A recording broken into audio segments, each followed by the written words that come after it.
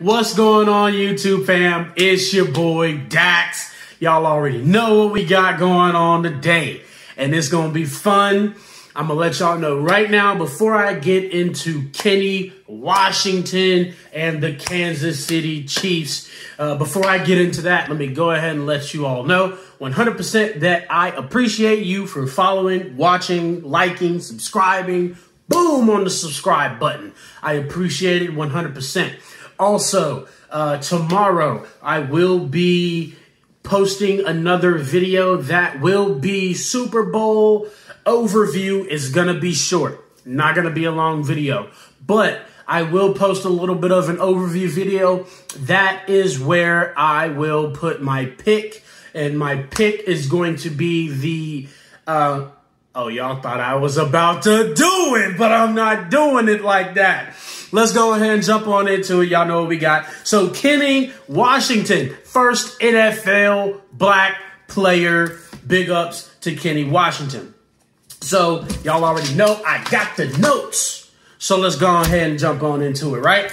So college, he went to UCLA. He was born in Los Angeles, went to UCLA, played for the Hollywood Bears.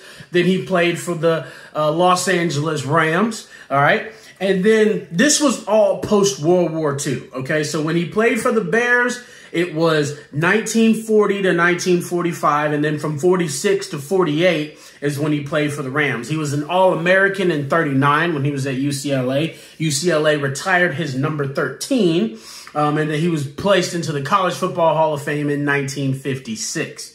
All right. He had a short career. It really wasn't that long. He had a lot of injuries. He had 5 knee injuries and 5 knee surgeries. All right. But even despite all of that, he was still a really good football player. In his second season, he had a 92-yard touchdown run from scrimmage, and that till this day is still the longest run from scrimmage in Rams history.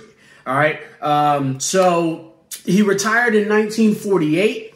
80,000 people attended this retirement game. And it was crazy because this is back in 1948 when it was still kind of weird. It had already happened, and there were some more players that were on other teams that were black, but it was still kind of weird. But the fact that 80,000 people, which, you know, at this time when we're looking at it, we're like, yo, Dax, 80,000 people, that's a lot. But yeah, I know we're used to the Alabama having 101,000, you know, Oklahoma having 100-something thousand, and Ohio State having, you know, 111,000, whatever.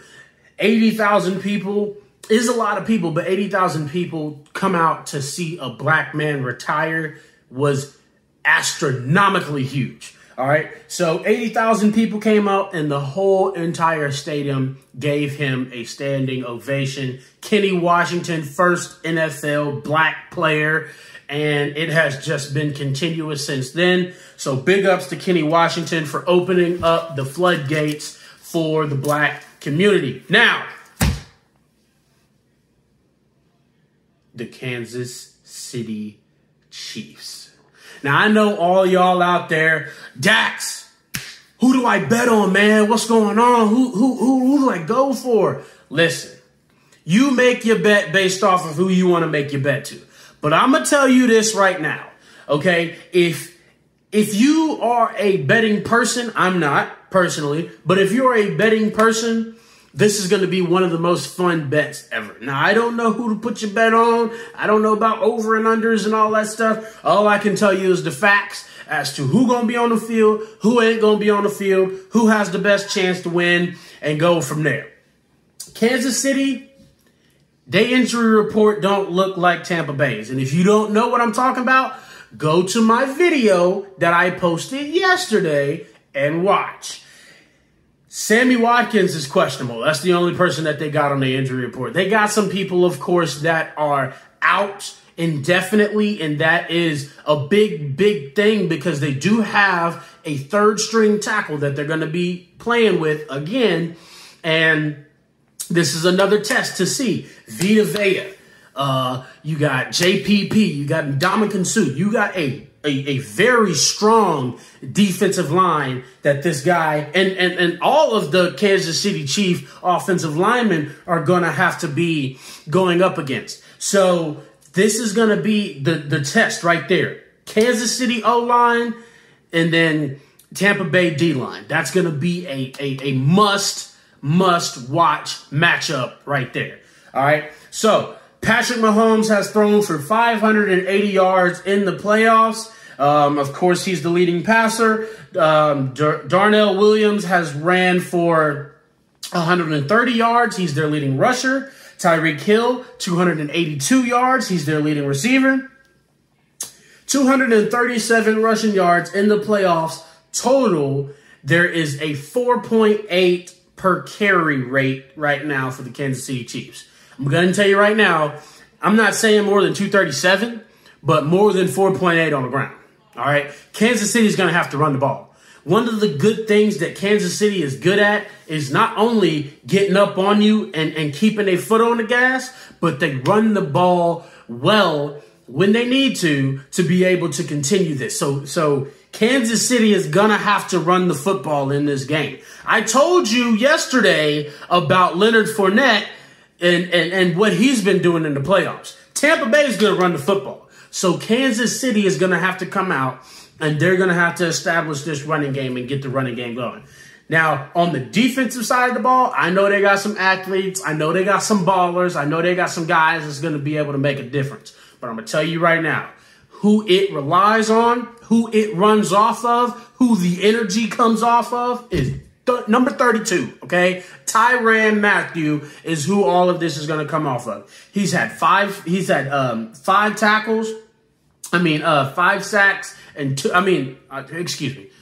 Let me go back, okay? He's had 13 tackles, solo tackles, and 1 interception in the playoffs so far, okay? He's been all over the field. He's been crazy, all right? And that is who the energy has came off of when it's come to this Kansas City defense, all right?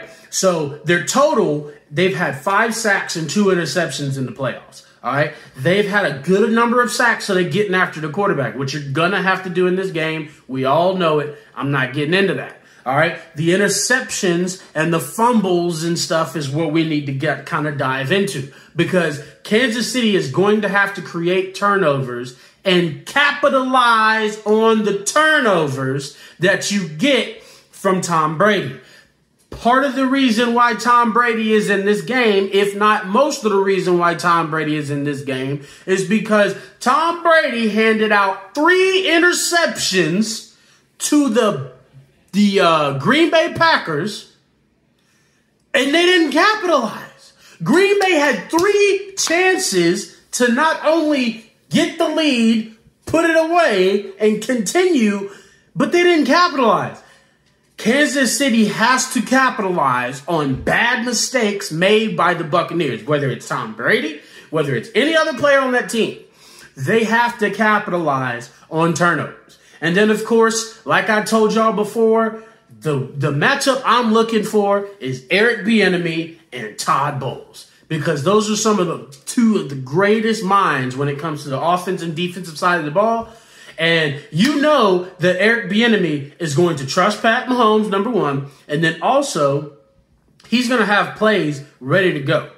And he's going to have all different types of options and motions and shifts and stuff ready for the Kansas City Chiefs to come out here with their hand in the basket, ready to go ahead and grab that trophy. All right. And then Todd Bowles is great at reacting. All right. And I think that this is going to be a fantastic matchup because he puts these players in very good positions, not only to win football games, but to shut people down. Okay, and you saw that in the Green Bay game when they had multiple chances to drive the field or to do certain things, and there was just nowhere for the ball to go. Or they just shut it down completely. They were getting after Aaron Rodgers all game. And that's the same thing that the Kansas City Chiefs are going to have to do when it comes to playing against Tampa Bay on Sunday. All right. I was listening to Colin Cowherd. He's one of the guys I like to listen to. And he was doing a comparison on Andy Reid and Bill Belichick. I'm not getting into Bill Belichick, but there's one thing that he said that kind of stuck with me that I wanted to put on here, and it's Andy Reid wins with everyone. Andy Reid wins with everyone. If you go back into some of these games and some of these, I mean, everybody's touched the ball. Everybody's had a chance to get, running backs have ran the ball and caught the ball. Wide receivers have ran the ball and caught the ball. You've got so many different ways that they can score. And that's what makes them so dangerous, is the fact that not only do they have those options to be able to score that way, but they also have that ability and they actually make it happen by continuing to score like that. So when it comes down to this, it is one of the best games. And I know that all of you out there are ready to see a 30-30, 40-40 game. This, I don't think, is going to be a defensive game. I do think it's going to be an offensive game. But we have seen some of the games that we thought were going to be offensive games turn into defensive games. When the Patriots played the Rams and it was 9-3 or 3-9 or something like that. It was crazy. And everybody was like, this is the most boring Super Bowl. I thought it was amazing. It was a defensive battle. All right. So this could possibly be that offensive boom that everybody's looking for. And if it is, it's going to be a great game. As always, like, follow, subscribe, and I will be back on tomorrow, and I will let you know my pick. I will let you know who I am rooting for, or whatever the case may be. To be honest, I really don't care. I want the Falcons to get their act together so we can be in this game. But y'all already know what it is. It's your boy Dax. Hit me up. Twitter, Instagram. It's going to be below. Holla. Peace.